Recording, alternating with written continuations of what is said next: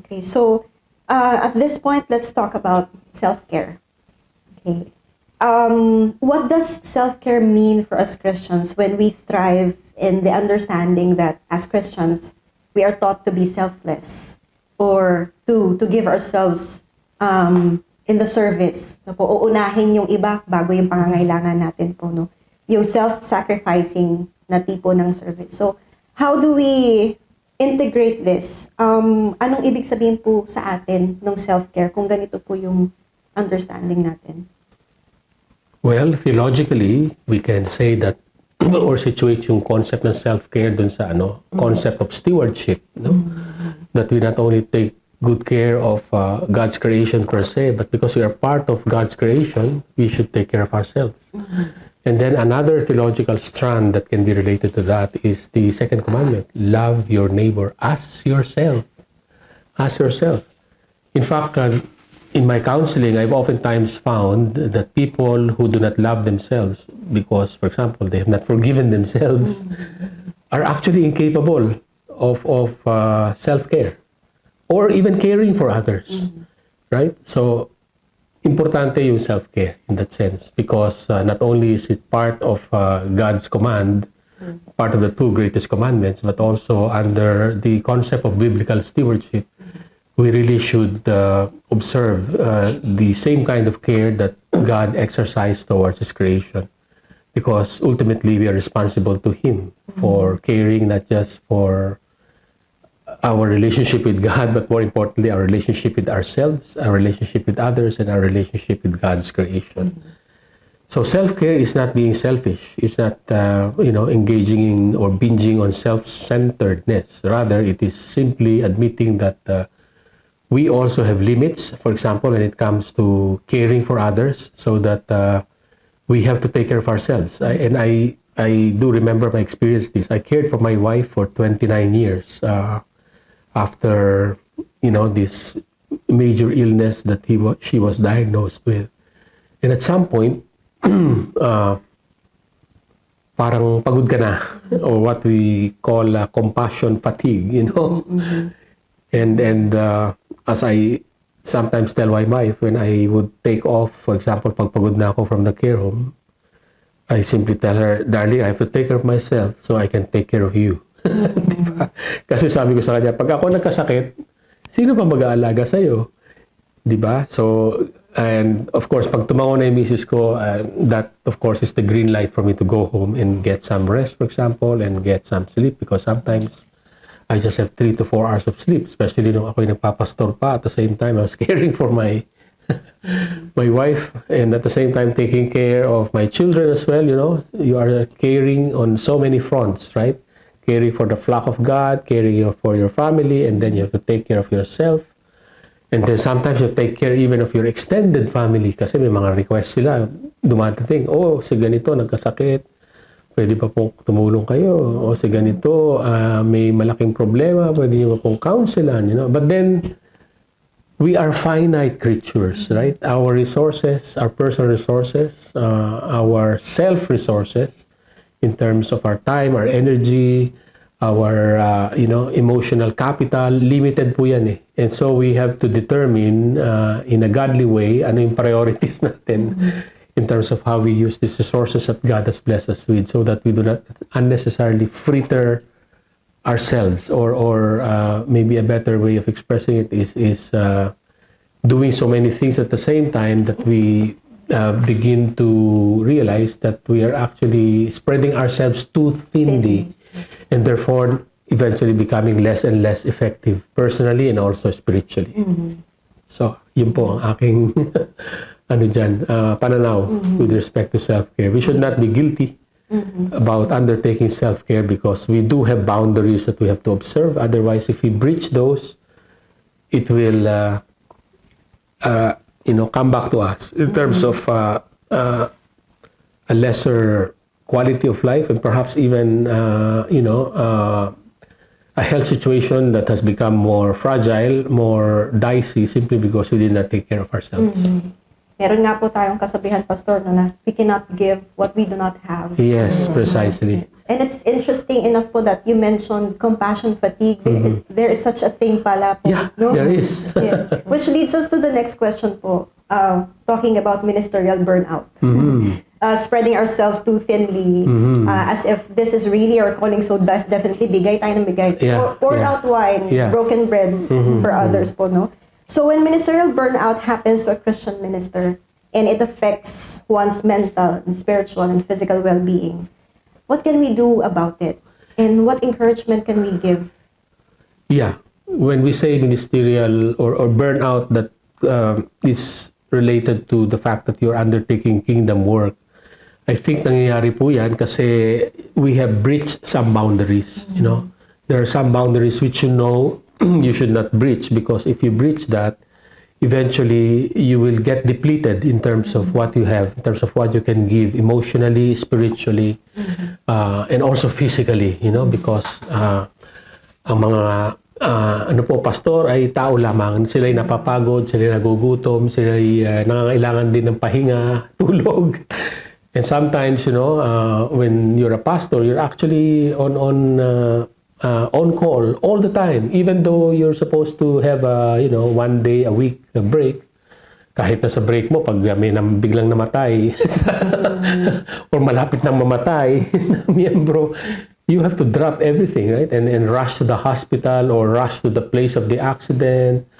Or sometimes, pag may nag-aaway na couple, kahit na alas 2 na ng madaling araw, pag nagliliparan na po yung mga plato sa bahay, hindi yung 911 ang tinatawagan, yung pastor.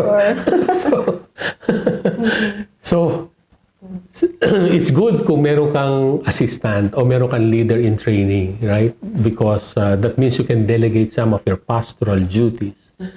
But in its absence, kung meron po kayong mga elders na pwedeng tumulong, who can assist you in terms of not just teaching the Word of God, preaching, but also in terms of practical things like praying for others, counseling others, it makes a huge difference in terms of freeing up the senior pastor, for example, from being burned out. Kasi yung burnout nangyayari kapag inaako mo sa yung sarili lahat nung supposedly dapat ma-accomplish sa simbahan na yun. Pero hindi pwede yun because you can only bite off what you should be able to chew. If you bite off more than what you could chew, magkakaroon po tayo ng spiritual indigestion or burnout. Kasi talagang ma-overwhelm tayo ng pastoral responsibilities. Kasi mahirap po yung yung aakuhin natin sa ating sarili yung problema ng for example nakakarami doon sa kongregasyon. Tsaka some pastors also have this tendency not to cast their burdens upon the Lord, you know, and yet it's very clear injunction from the Word of God that we are to cast all our burdens, ang mga bagahe natin sa Kanya, for He cares about us. Kasi can you imagine kung dala-dala mo yun every single day, lahat ng mga sineshare sa yung problema, yung kabahuan sa simbahan, you know. Si ganito, nabuntis si ganito, si ganyan, na-rape. Oh my goodness, you know. Tapos uuwi ka. You cannot be very clinical about it. You're a pastor, you're a shepherd. And so therefore, what your flock feels, you also feel. Right? And of course, it's important to have a break from all this. Yes. And sometimes hindi na-realize ng congregation yan. Ang pastor at saka yung kanyang pamilya, kailangan din magpahinga. Oo. In my case noon, may sakit na nga misis ko. Meron akong mga anak na pinalalaki. Tapos in addition, I was handling 9 discipleship groups or cell groups. You know, lahat ng mga problema doon. Siyempre, lahat nasasaga po din sa araw-araw kasi every single day I had a Bible study. So, at the same time, iba pa yung pastoral responsibility sa iba. You have to, you know, teach and preach. And then, you also have to minister to yung mga bagong dating, mga bagong salta. Di ba? Kailangan mo tulungan yan. Ihahanap mo ng mga kama or lamesa or silya or kumot. So para kaming jack of all trades actually. So kung wala ka man lang mapagdedelegatean ng trabaho, talagang sa'yo matatambak, nakaka-overwhelm talaga. And I think this is where we should educate also our congregations to, do their part. At ganun din yung ating mga kapwa leaders na tulungan ka. Or that if they can make themselves available in terms of counseling, teaching, preaching, malaking tulong yun. For you to maintain your sanity and at the same time, make sure that you still have all the marbles. The story of Elijah, Pastor, came to mind. Yeah. When he was exhausted and depressed. Yeah. Anong... God was his rest. Precisely. Oo, Pinakain, pinatulog. Pinagpahinga. Yeah, that's as simple right. as that, people. Yeah, you cannot imagine. Ako, pag pagod na tapos magkaroon ako ng opportunity na makahiga lang ng konti, nako, even after just 15 minutes na nakatulog ako, ang laking bagay na nun. Yes. Para kung merong bagong energizer na battery. Pero kung hindi ako makatulog, nako, or kulang yung tulog ko, nako, it affects my mood, di ba? At saka hindi mo mabigay yung yung best to the Lord and to the others that you serve, especially if nakikita hindi ka na nakangiti. Kasi mangot ka na. Bigat na si Pastor. Yeah. Can I add something related to the how-to of self-care? So I think Pastor Georgia talked about the principles behind self-care. So compassion fatigue applies not only to pastors, but other church leaders, or any caregiver for that matter. If we're taking care of our family, taking care of somebody else in our job, like in my job as a psychologist, I listen to people's problems day in and day out. Every day, that's what I listen to. And then people ask me, how can you manage to listen to people's problems and manage your own problems, right? So yung compassion fatigue, like what Pastor Georgia was referring to, applies to caregivers, whether in the context of being a church leader, a pastor, or other capacities as a people helper. How to. The other part I want to deal with, yung OFWs themselves, how do you take care of yourselves? Because you're in a situation, especially those, like what you mentioned earlier, away from families. Those, some of our kababayan, di ba, nag-aalaga sila ng mga bata or working as domestic helpers, right? Or even just the physical demand of your job, right? So how do we deal with those things? While taking care of others, how do we take care of ourselves? So let me just highlight a few things. Number one, watch out for your physical health. The 3 pillars of health. Eat healthy.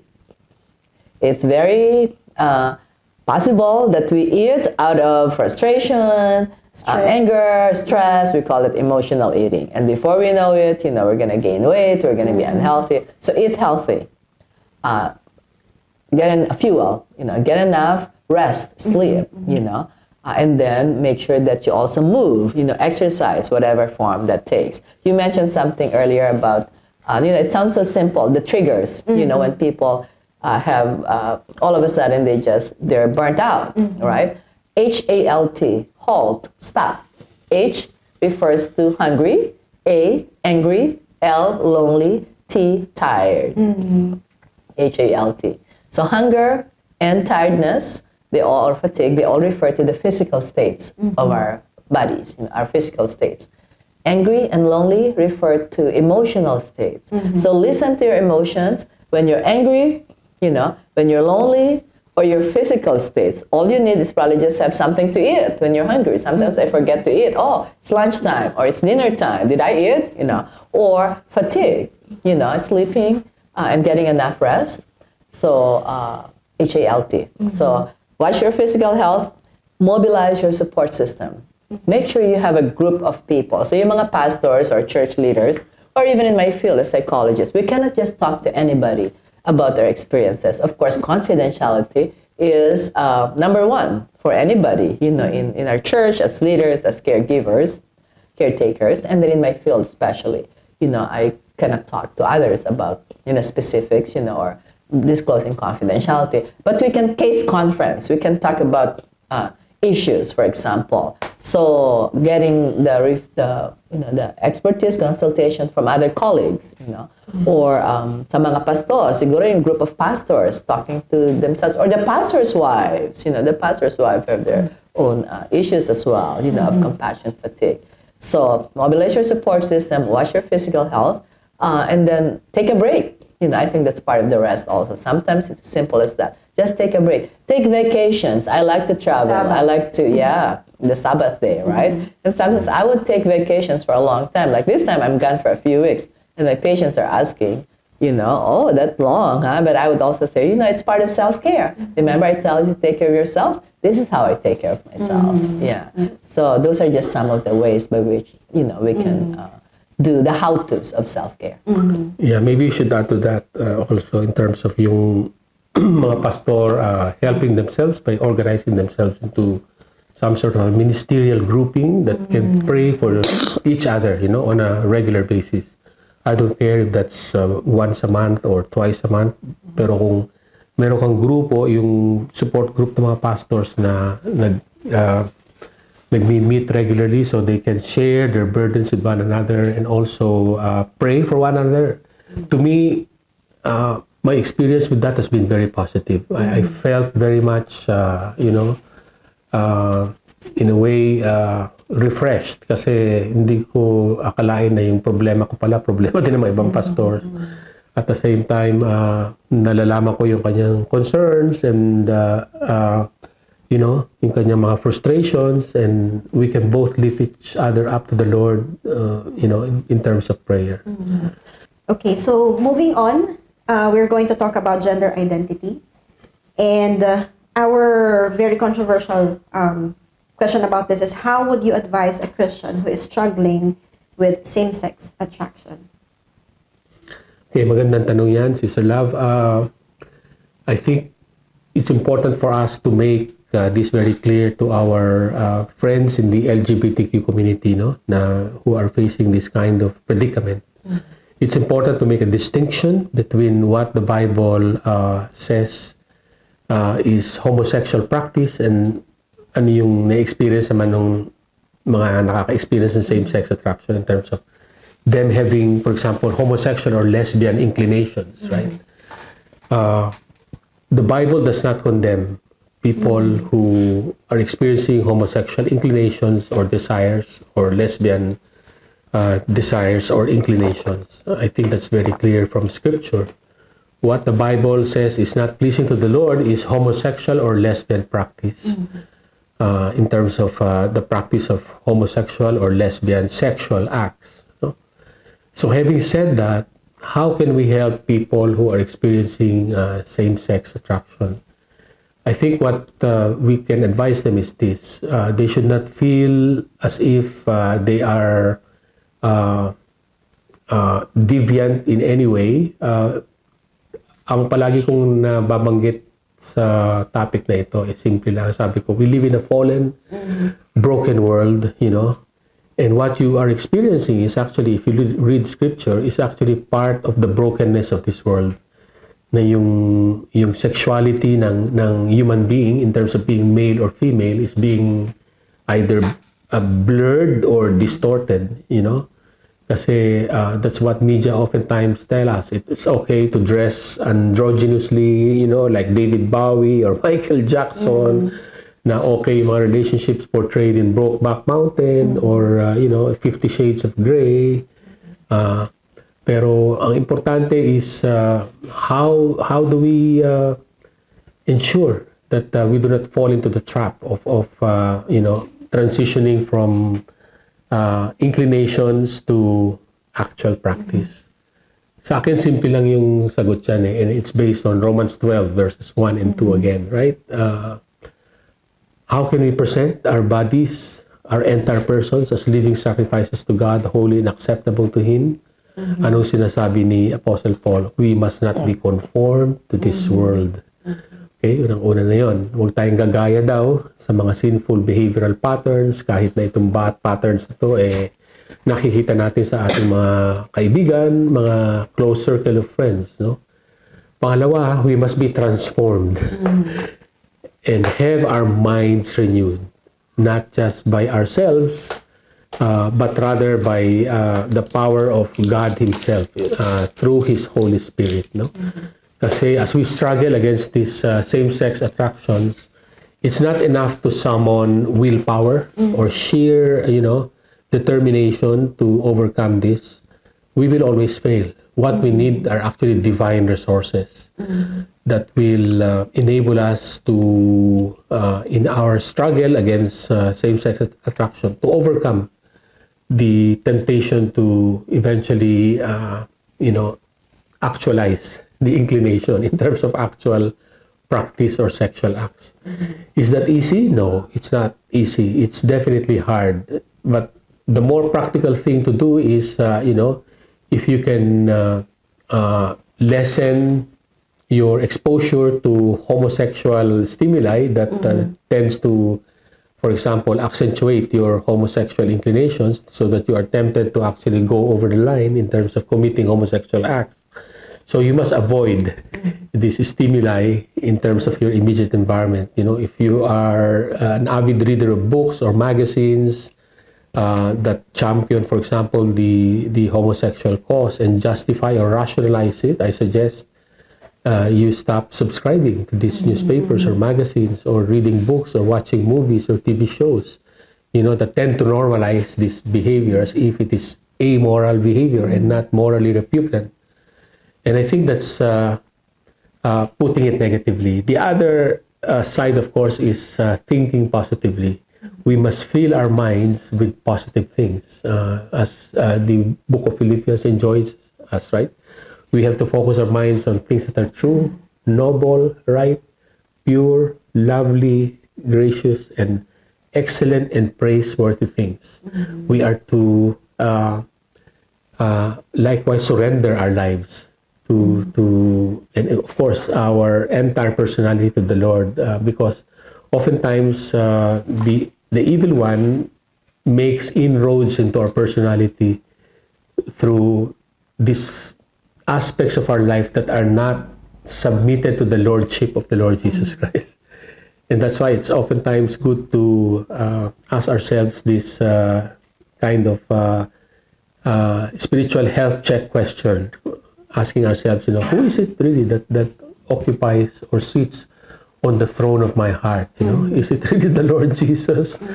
Or is it my propensity to, for example, please a friend who is homosexual? Kasi pag binigyan mo, of course, more importance yung sinasabi ng kaibigan mo kaysa sinasabi ng Panginoon through Scripture, then that's it. The battle is lost. Right?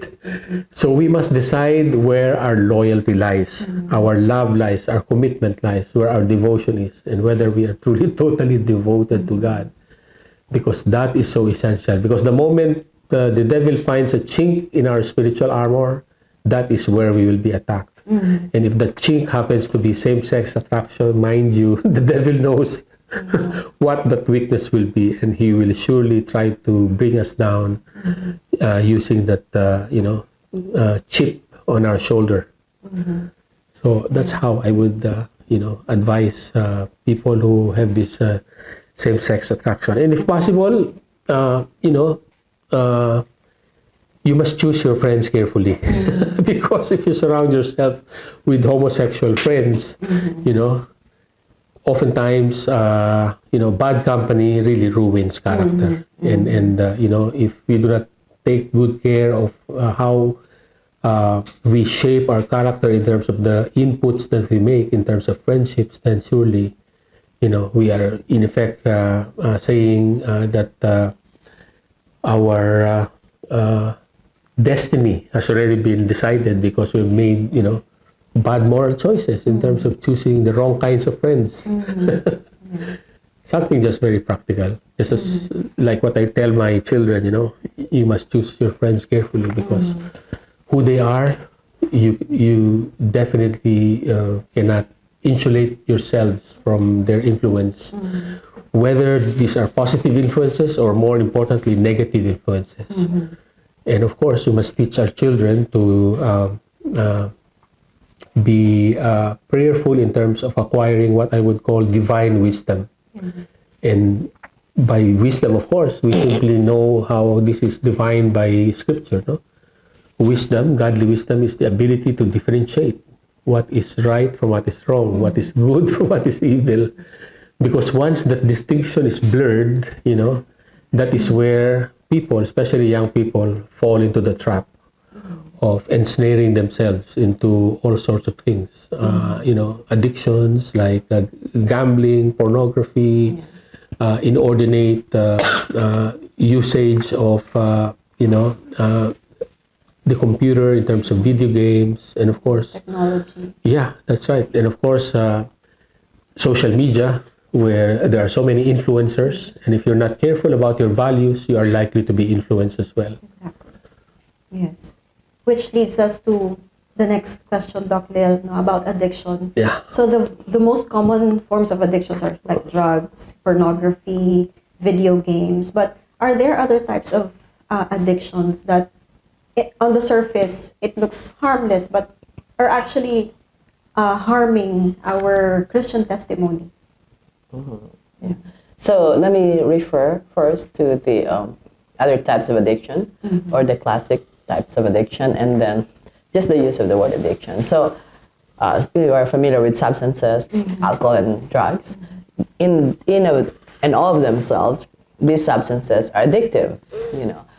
Some people talk about food. Is food addictive? Not necessarily, but sugar can be addictive, right? Behaviors, so we have behavioral addictions. Gambling is one of them. Sex addiction, pornography, online or otherwise, and then internet, gaming, especially for young people or young adults. Those are behavioral addictions. What characterizes addictions in general? So I guess there are like 3 C's. One, if it's chronic, ongoing for a while. If there is no control, nobody says, when I grow up, I want to be a heroin addict. All right? Yeah, so, or I want to be a gambling addict, or I want to be a sex addict. Nobody ever says that. But it takes control of their life. So when they start, it's just sort of like experimental, and then misuse, and then abuse. So any form of addiction is actually misuse of good. And good is everything that God created was good until the fall happened and we disobeyed God. Adam and Eve when it first started. But so control, so there's the chronicity, chronic, out of control. Now it's the substances. Now it's the behavior controlling them. Every time they get a chance to look up, online pornography, the wife just left, or the wife is out of town, or the kids, whenever they have extra time to play like internet, right, games, and then mom gave them extra time, they would use that, or in the weekends, right? So sila na yung nako-control, na akala nila sila yung in control. And then there's also consequences. So with substances, we've heard of people losing families, houses, ending up in jail, worse consequences. That can happen also with gambling, pornography, broken relationships. Tapos yung gaming addiction, yung mga bata, somebody was telling me about in the ER, physicians were saying may mga bata na ganyan, parang stiff neck for a long time, permanent, because of the way they just do, they watch in that position. Or blood clots, we've heard extreme cases of people, or kids, dying from blood clots because they're sitting all day long, hours and hours. So these are physical, medical consequences, right? And also it's all consuming. If there's anything that characterizes addiction, how many of us actually think about, today I'm going to be spending time drinking alcohol, or I'll have time to play my games, Yung iniisip natin yun, it's all consuming. It starts in the mind. So I think there are 4 C's, not just 3, right? All consuming, mind consuming, chronicity, chronic, out of control, you've lost control, and then there are consequences. And so the question with regard to addictions, right? There are different forms of addiction. One of them is food addiction. Okay, I'm using the word loosely, addiction, but you have to look at those 4 C's, for example. Or maybe a simpler way to put it is like CAGE, right? Do you feel when somebody's criticizing you, right? Do you feel criticized by others with regard to your use of the internet, or with regard to gambling, or with regard to your eating, right? A, do you feel annoyed when people give comments about that behavior or your use of substances? Do you feel guilty? And then, is it like an eye-opener? You wake up in the morning having to take a drink of alcohol. You wake up in the morning with social media. Yeah, Another form of addiction, right? Hindi naman masama yan eh. But then you spend hours and hours on social media. For Christians, instead of spending hours and hours praying and reading the Bible, right? First thing in the morning, we're supposed to actually meet with God. And what do? Meet with friends online, right? So you're asking about other types of addiction. Food, social media, and then gaming is not categorized right now as a, technically an addiction, but it's also leading to that, right? And then there's another form. Somebody was mentioning that to me earlier in a talk, we're talking about it casually. Hoarding. Yes. Some people tend to hoard. And really the basis of hoarding is anxiety. They're so anxious, they can't let go. It's a form of control. Basic to anxiety also is wanting to be in control, but it's the thing or the things are controlling you. Tapos balita ko sa Middle East, maraming gold soup. Ayan.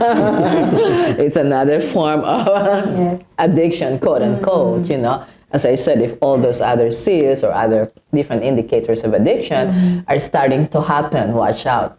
There's something else I want to discuss. Well, both of them, hoarding and then yung gold or any kind of material things, that's really materialism, right? Holding on to something, physical things, material possessions that we think will satisfy us. There's another kind of addiction on relationships, codependency.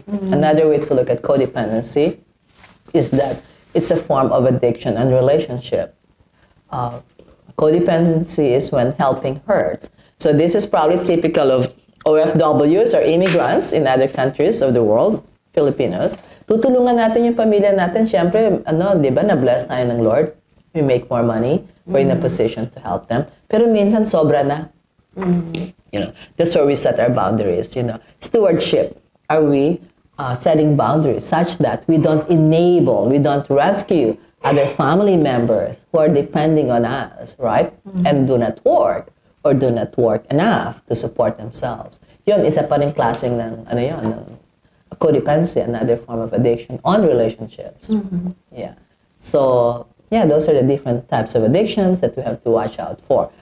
At the same time, I want to end with, there's a quote, paraphrase as, by Blaise Pascal, paraphrase as, there is a God-shaped vacuum in each of us, in our hearts. It's God-shaped, and only God can fill that void.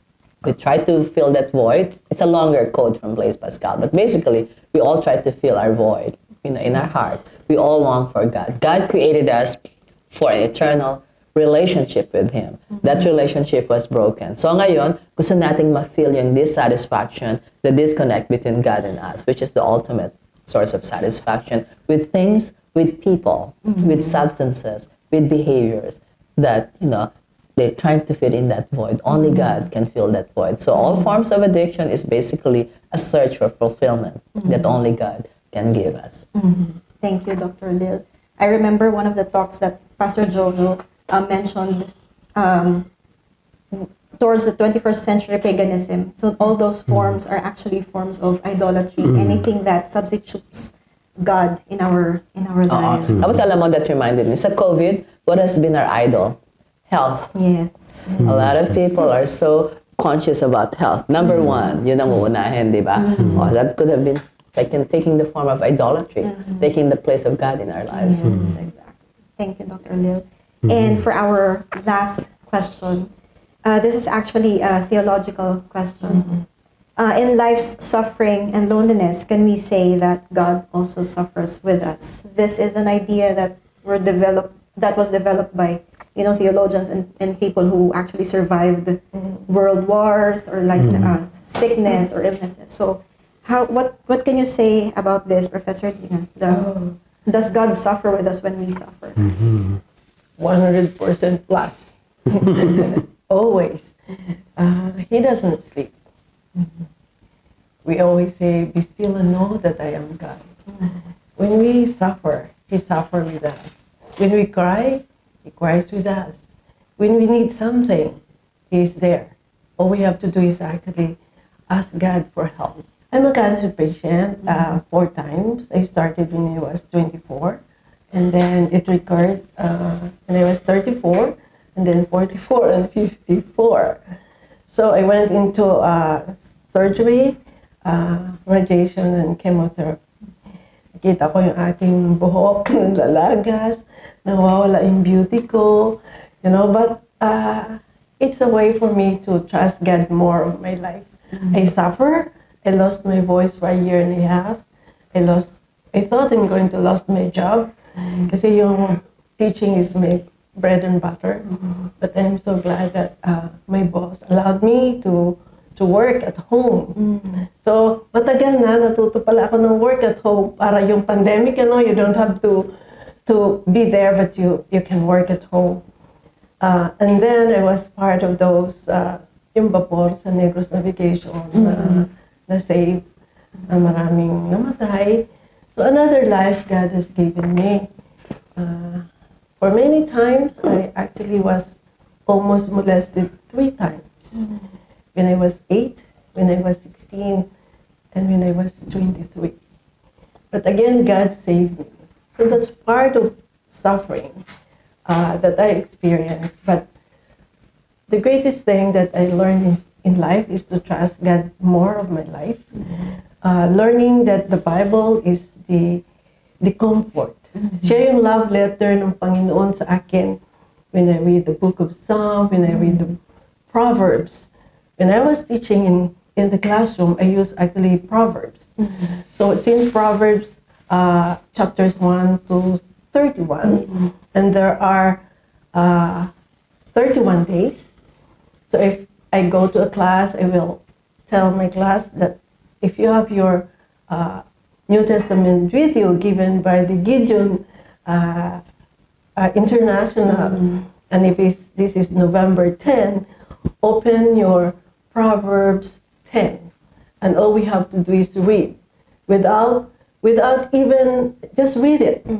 So it's either boys or girls will read verse 1, and boys will read verse 2, and students will ask me and say, "What is the meaning?" But since we are not allowed to use it in the classroom, all I have to do is come and ask me after the class. And suffering is not only for me, but even suffering is even the students who are coming to class.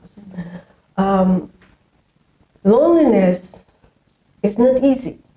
When you feel lonely, you're alone, and no one can take care of yourself except you. And again, what Pastor Jojo was saying, you know, you need this and you need that, the cross. So what I usually do is I find people, be with them and be present with them. And I was looking at the OFW people that we have here in Bahrain, or even in other countries. All you have to do is spend time, take the time listening to them. All you have to do is listen. Because being alone is not easy. You may experience depression or stress, but when you started to share, just be open, to be honest, there is that comfort. And knowing that somebody cares. The most important is someone cares. And when you look up, the good thing is like you look up to the sky and then you know that God is there. That's why you see, just look up and then you find that God is looking over and everywhere, whether you go to Bahrain or Oman or to Saudi Arabia or to the Philippines or the US, Canada, wherever, He is there and you are not alone. And then you look around, you have people around you, like in the church. You know, you are surrounded by people and you don't feel alone at all. One of the things that I actually develop in my sea is to meditate. In the morning, I sing, and then I read the Bible, and I pray. And then, you know, it's good, like, if you forget to say thanks to the food that God has given you. So that's part of thanking God that you're not alone. God has provided you with food. Or the other one, the end of the night, you continue just to be with God. And then you don't feel alone at all. I think the verse that I find is like, be not anxious about anything, but in everything, by prayer and supplication with thanksgiving. Let your requests be made known to God because He cares for you. You are not alone. Your suffering is not you alone. Your being alone is not you alone. Somebody is with you. The good thing about the church is you can listen to God's word, you can sing together, you can pray together. And for students, for example, who are going to the Philippines, know that you are not alone. There are campus ministries that you can be involved with. To me, like University Christian Fellowship, or the Navigators, or the church in where you are. And then you have a part, God has given you a role to play. God put you in Bahrain because He has a purpose for your life. When you move to another place, He is with you. You're not alone. And then He will be with you. For mothers, I think I realized that the women's group in the church help a lot, comforting each other, suffering together, crying together, sharing stories together. And for the fathers, I realized that in spite and despite of the distance with their loved ones, may it be their children or their wife or their relatives, you can see that they cry because they love their family members. All in all, I'm just saying that we are not alone. God suffers with us. The promise is, I will be with you wherever you go and whatever you do. Once again, we would like to thank everybody who watched this very special episode on mental health, depression, anxiety, gender issues, and suffering. And we would like to thank again our guests who came all the way from Canada and the US, Professor Lina, Pastor Jojo, and Dr. Lil. Thank you, and we hope that you learned so many things that will help you in your ministries, and we hope that you were encouraged with this episode or the series of episodes for this On Point on Mental Health. Magandang gabi po at marami pong salamat sa lahat.